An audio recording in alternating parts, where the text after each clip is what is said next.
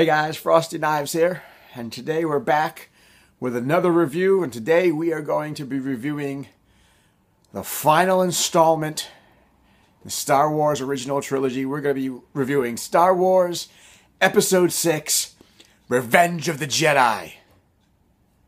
Now, I remember being a kid and going to the Lincoln Mall and walking around, and I remember walking by the local movie theater, and I would see the big movie posters, and I had a big movie poster of Luke and Vader silhouetted with lightsabers crossed fighting, and it said Star Wars, Revenge of the Jedi.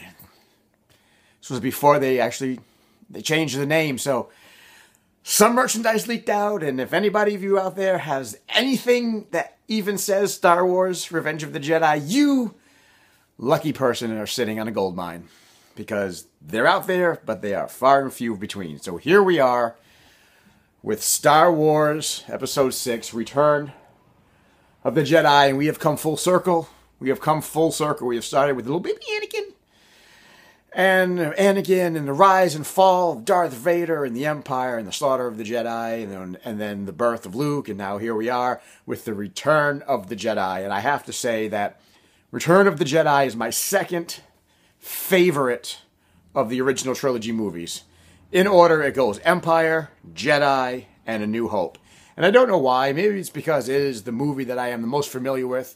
I watched it a lot as a kid. I read the book a lot as a kid. I read the comics a lot as a kid. I have watched this movie about as much as I've watched Empire Strikes Back, maybe a little bit more. But I really do like this movie. Ewoks and all. It's really good action end to end. It starts, of course, with the rescue of Han and the going to Jabba's palace, and I really love the scenes at Jabba's palace.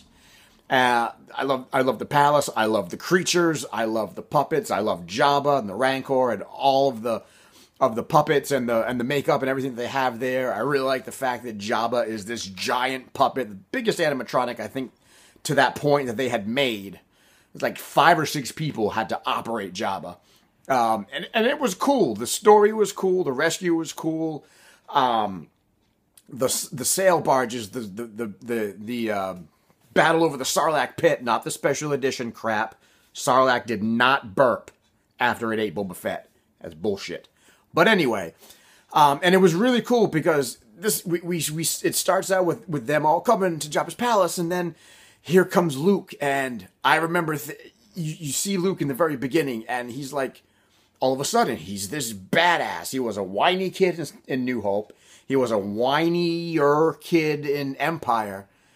And Jedi opens up, and this guy's a genified badass. I mean, I remember when he walked into Jabba's palace, and he force choked the Gamorrean guards, and then he mind tricked Bib Fortuna into taking him to see Jabba, and he fought the Rancor, and he's all like, yeah, it's okay. We're going to get out of this. Don't worry. It's the last mistake you'll ever make, Jabba. And I remember thinking in the beginning, like the first time I saw it, holy shit, Obi-Wan is back. But it wasn't Obi-Wan, it was Luke, and he had grown so much, and he had built the new lightsaber, and the whole thing was so badass, and he was full of confidence, and he was now a Jedi, and he was taking on the bad guys. And that whole scene in the beginning was just awesome. And then after the rescue, you had a little bit of downtime where Luke goes back to Dagobah, talks to Yoda, basically reads him the riot act and was like, hey, listen now, puppet. Why didn't you tell me that was my dad? You didn't tell me that Vader was my daddy. Why didn't you tell me that? You didn't tell me that. Ben didn't tell me that. What the hell kind of a trip are you trying to put me on right here? And the middle part was a little laggy just because it's a lot of exposition. It's a lot of talking. It's a little bit silly to see Obi-Wan as Force Ghost kind of walking around Dagobah and sitting on tree stumps and just kind of talking to Luke and saying, yeah, I lied to you, but I did it because, I was a certain point of view, Luke. It's a certain point of view. And that was a little bit draggy. And there was some exposition that needed to be plot holes, I guess, that needed to be sort of filled in, and Yoda dying, and they got rid of that, and that was okay, but then it picks back up again with the second battle of the Death Star, and that was really awesome. The Endor battle, the space battle, and then you have Luke and Vader, and the final battle, and the Emperor, the death of the Emperor, and the salvation of Anakin Skywalker, and space battle was really well done. And yeah, people didn't like the Ewoks. They thought it was a bit silly. And yes, the Ewoks were originally supposed to be Wookiees. And yes, it was originally supposed to take place on the Wookiee homeworld. And yes, it was originally supposed to be that the Empire had put the Death Star over the Wookiee homeworld and was using Wookiees as slaves to build the Death Star. But they didn't go that way. And yes, everybody on set, except George Lucas, hated the Ewoks. But we got the Ewoks. And, you know, they are more tolerable than Jar Jar Binks. I will say that. And the speeder bikes chase scene, I love that scene. It was just like, pew, pew, pew, zipping through the forests and everything. And I love watching how they actually did the scene. And I think that the end resolution of Luke just trying to fight, trying to rescue Vader, and Vader just going against the, doing the Emperor's wishes, and the whole battle and everything, and Luke finally giving into his anger and cutting off Vader's hand and realizing, that could be me. My father went down the same path that I'm going down the same path that he's going down. And, I did think maybe in the beginning it was kind of a little silly that Vader just picked the Emperor up and tossed him down the elevator shaft. But it is what it is. And, it's still a great movie, Ewoks and all, and they didn't do a lot special edition stuff to it. They added some stuff with the Sarlacc, and they changed the dance routine in Jabba's palace, and they got rid of the Yub Yub song, which, for the record, I actually like the Yub Yub song. But overall, it is a solid ending to a really good trilogy of movies, and I'm going to give it the same score. I think, what did I give Star Wars? I think I gave it, I gave Star Wars 4.5 out of 5.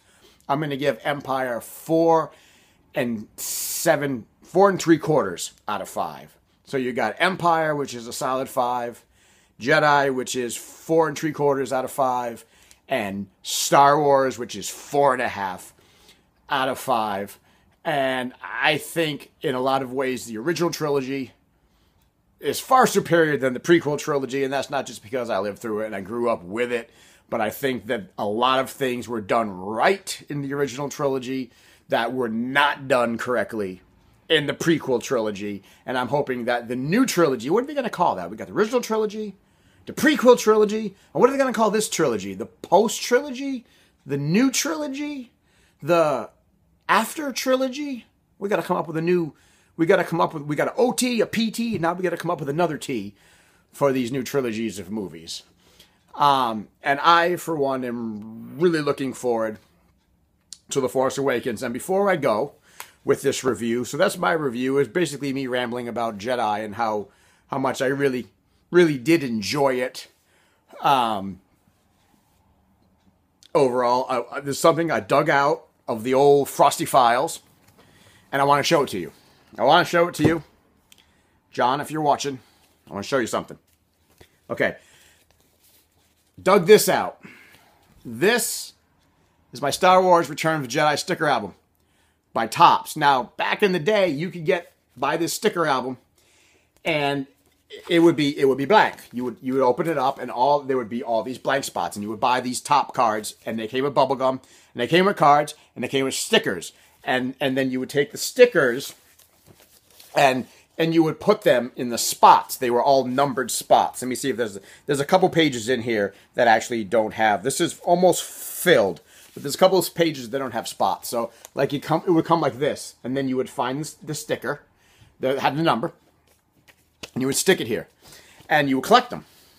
And so I have this special movie edition, 25 cents, Star Wars Return of the Jedi sticker album, and it's mostly filled up. And you can tell by the shape of it, it's really beat up. I've had it for a long time.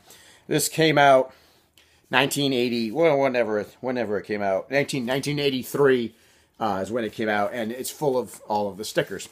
However, this is what I want to show you. Okay?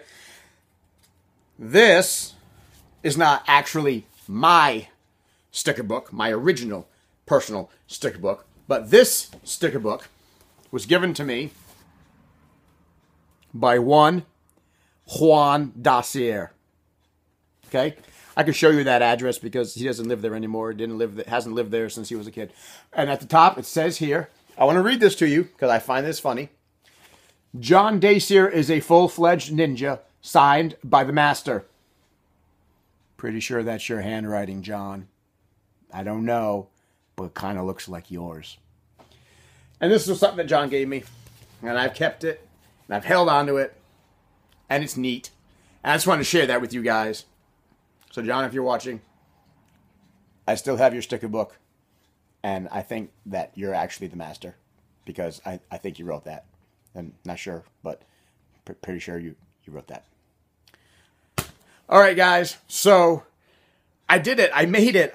I have this tendency of starting these series and not finishing them, but I made it. We reviewed all of the Star Wars movies. 1, 2, 3, 4, 5, 6. So next week, Force Awakens comes out. So look forward to my next review, spoiler-free, of course, of Star Wars, The Force Awakens, after I see it. Probably see it again. Maybe see it a third time. Might it be fourth. Not sure. We'll see how good it is. I saw Phantom Menace in the theater at least 3 times. So I got to give this one a fair shake. So guys, that was my review of Star Wars Episode 6, Revenge, nay, Return of the Jedi. If you like, comment, subscribe, share it. And don't forget to tune in next week where we'll be talking about The Force Awakens. Until then, thanks for watching, and I will see you in the next review.